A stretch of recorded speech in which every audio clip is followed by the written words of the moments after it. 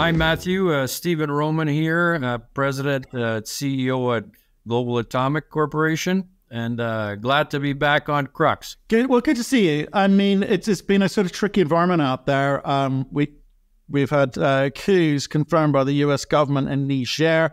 I would like an update from you actually as to kind of how things are in country, because it's a pretty tricky environment out there. We're heading to supply deficit for uranium. I'm trying to work out who's going to be able to actually kind of step up here. So where are you guys at? Yeah, we put out that press release about a week or so ago.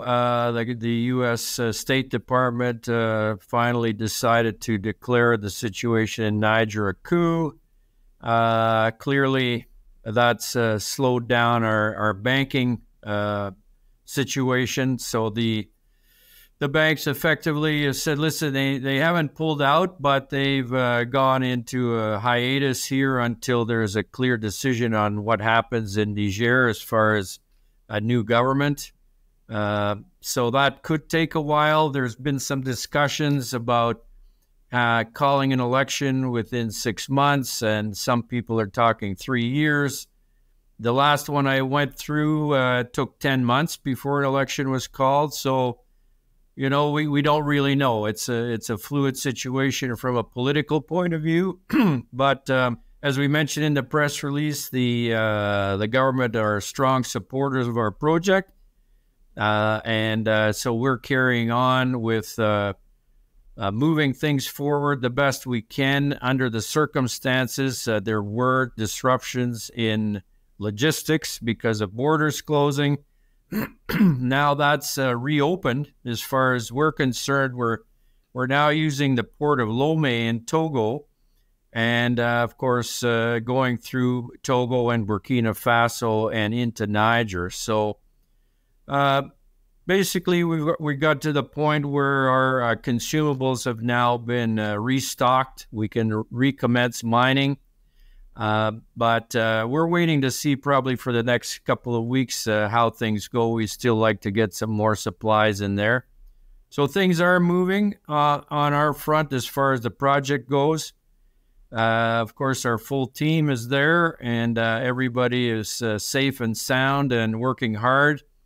Right now, I would say there's still in Niger with the politics, and people must realize that, in North America, in Western Europe and the UK, we have elections typically. Well, sometimes in Africa, political change is done through coups. And of course, across West Africa now we have a number of nations, Mali and Burkina and Guinea, that are all being run by military juntas, and mining is continuing, and all the mines are operating because at the end of the day, the country, the junta, needs cash flow, they need revenue, they need jobs, and so that's what we're providing, and they have not indicated anything different in Niger. So I think generally speaking, all is well there. It's been quiet. It's been a peaceful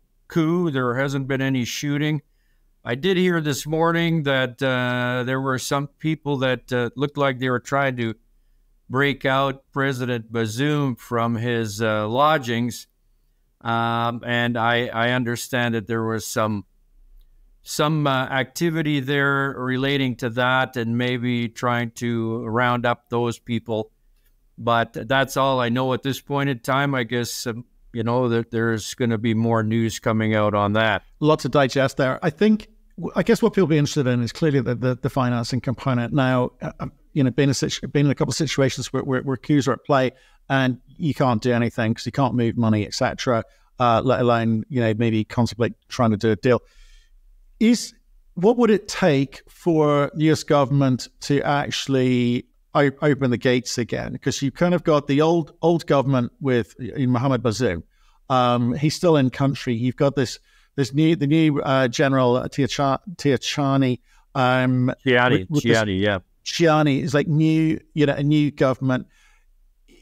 Is it going to take an election, which is somewhere between 6 months and 3 years? You're hearing, or is there some kind of, I guess, compromise which would work for the Western powers that be? Because obviously the French, big say in this, the US, as I guess, trying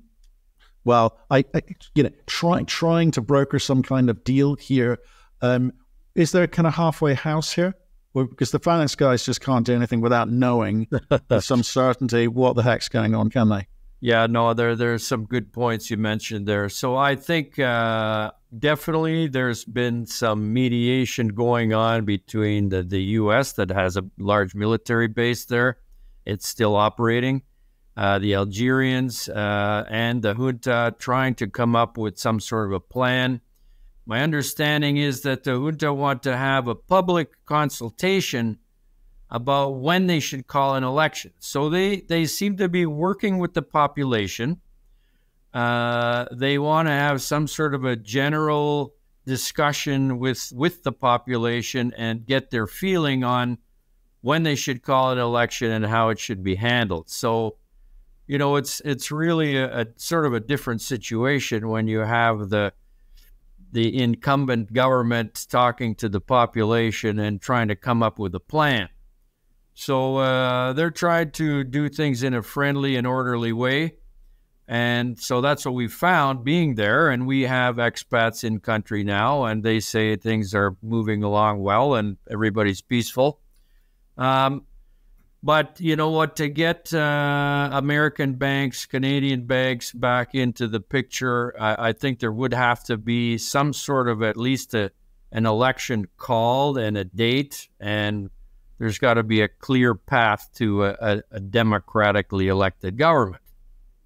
So, I think that we need to set aside. This is a political situation. It's not affecting the mining situation. It's not affecting, the overall general view of uranium and nuclear energy and all of those things that we are involved with. The key thing from us is the financing package. And interestingly enough, since we announced that, we've been flooded with groups that want to finance the company. So various ideas, debentures, offtake agreements, joint ventures. I mean, right now we're assessing all of these situations. We've been invited to go to Beijing and speak at a big uranium conference there.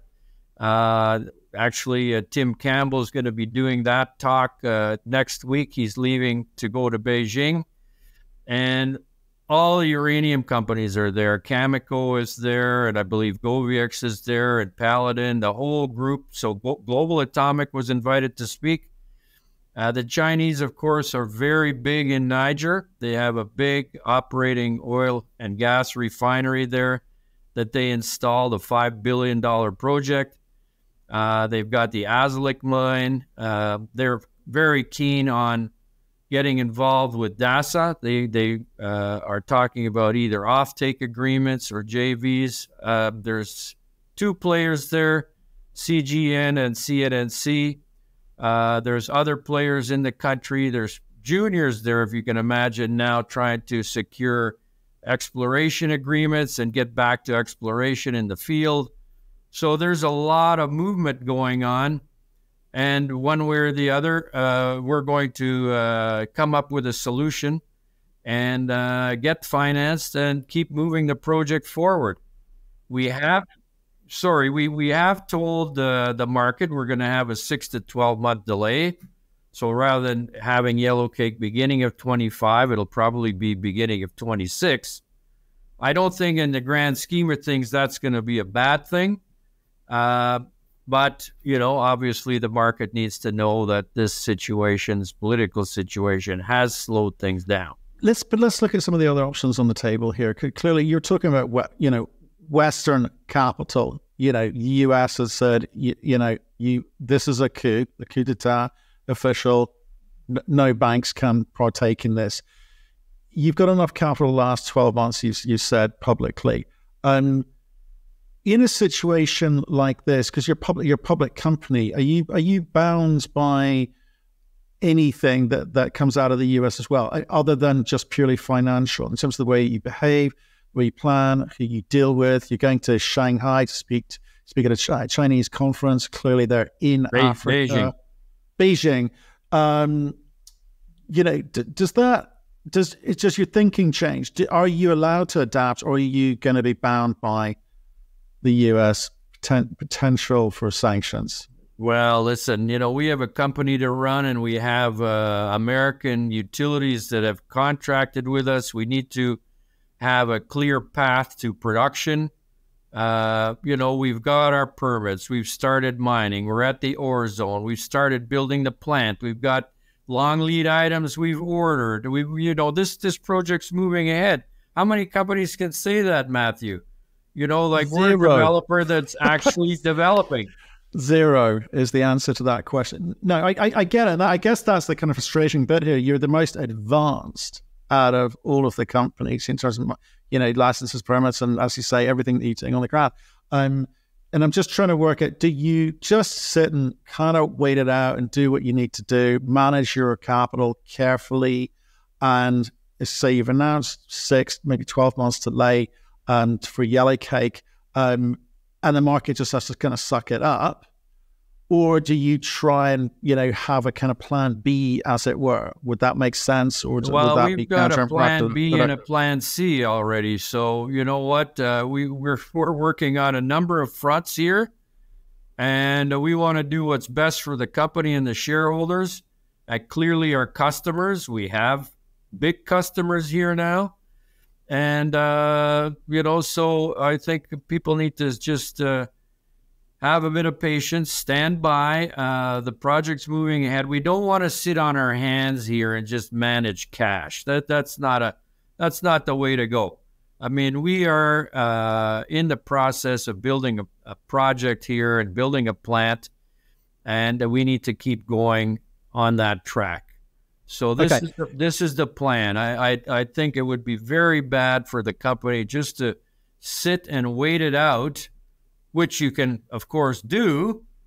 Don't spend any money, but that's not what we want to do. Okay, then so I'm going to stick with the money, because the money is what everyone's thinking about, concerned about. Okay, you've announced this sort of LOI for the third agreement, and you're suggesting it could be, circa $250 million worth of value to you, depending how it all kind of pays out and plays out. Is it a case that there are, you said people are approaching you saying, look, in terms of financing, at the point where we can allocate capital to you, we'd love to be involved with that one. So let's try and bash out the basic premise of the deal. Let's try and understand what's on offer from you guys, and let's maybe think about broad terms, what they could look like, so that we can move quickly when normal services are resumed. Or are you not allowed to talk to them? Right now, we're talking to everybody that's expressed interest in the project, and that's quite a long list. And of course, we have people in Canada, the US, Europe, Asia, and we are listening to what they've got to say and figuring out what's the best route for us to go forward. So at the moment, it's a little bit too early for us to really be specific. The good thing is that there's a huge amount of interest. And now that people see that the typical development banks are laying their tools down, so to speak, for the time being, until there's a clear political path in Niger, it's opened up the gate for many others to come in and talk to us. So this is very positive. Okay. We aren't sitting here like a lame duck. Okay. Well, that's what I'm trying to get at. Is trying to understand, which bits you're still in control of. And it sounds like you're getting on with it. But you said earlier that the government supports you. Now, by government, do you mean Ministry for Mines and Energy? Because that hasn't really changed, has it? In terms of, the people that you contact as part of the government hasn't really changed. We're talking about the leadership and presumably the people around it. That's changed. Well, of course, there's a whole new cabinet in Niger right now. So there's a new prime minister. There's a new mines minister that's also Minister of Energy and Petroleum. So Basically, we deal with that department. Okay. So, the Were they all new to you? Are they all new to you? no, the bureaucracy is the same, but the minister was changed. Okay. Yeah. So Okay. we still have lots of people we know in the ministry, 30. but the minister is new. And we know him too, because he used to be the head of SOPAMID, the government's uranium company. So all of these guys are very well known to us. Okay, understood. It's not like rewriting the book here. Okay, It so just your message, moved a few players around. right? So your message. I think that's good. I think that's comforting. Actually, it's your message to shareholders today is what? If you're like just a couple of sentences, what would it be? Right now that we're moving forward with the project, we're looking at alternatives for financing. We've got a lot of interest from various groups, and we're assessing what's the best route to go for the company. Right, but you're assessing, because the U.S. government has said what they've said, you can assess alternative routes, but you can't actually get finance till there's some resolution on the democratically elected government. No, that's not correct. Okay, That's tell not me. correct. That's relating to the development banks that were involved with us. Okay, good. However, wait, there are others. There's financial players that like to buy uranium and give prepayment, and they like to secure. There's trading companies out there that want to do that kind of thing. The uranium is hot. People are trying to get a hold of some physical uranium. So there's people out there that want to make deals. and you're allowed to do deals with them. Of course, yeah. We're not bound by anything. Perfect. We want to do what's the best for the company and the banking side. I think we might end up with a project here, Matthew, with no debt if we can swing this properly. So you know what that would mean? That'd cut your costs tremendously because you wouldn't have to make interest payments. You wouldn't have to have cost overrun facilities. Bank arrangements can be quite onerous. We may find that this has been a blessing in disguise. Okay. Now, I just want to be really, really clear. I want you to be really, really clear with people and say your hands are not bound. No, These they're not. Conversations are more than just conversations, and deals are on the table to be done. Is any part of this deal structuring involve Turkey? Are you tempted at all? No. Turkey is Turkey. We have not touched Turkey. Okay. Understood. Okay, well, I appreciate your time today. Thanks very much. I think it's exciting times out there on the macro front. I think we saw uranium spot kind of pass back through 70 again. Yeah, but went $1.25 up yesterday, so it's over 70 again. And of course, people need to recognize as well that we're in the middle of calculating our new ore reserves, our new mine plan, a new NPV. And there's going to be a significant increase based on the drilling we did and moving a lot of our inferred resources to M&I, which are now being translated into an updated mineable reserve.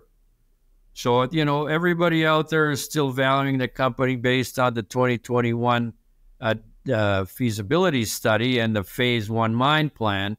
Well, now that's gonna have a massive increase based on all the new drill information. So, the value of the project is continuing to increase as we continue to do more work, and we're de-risking the project now by all the work we've done and with potentially new sources of financing coming in. Okay, Stephen, appreciate your time today. Thank you very much. We'll see you soon. Pleasure. All the best.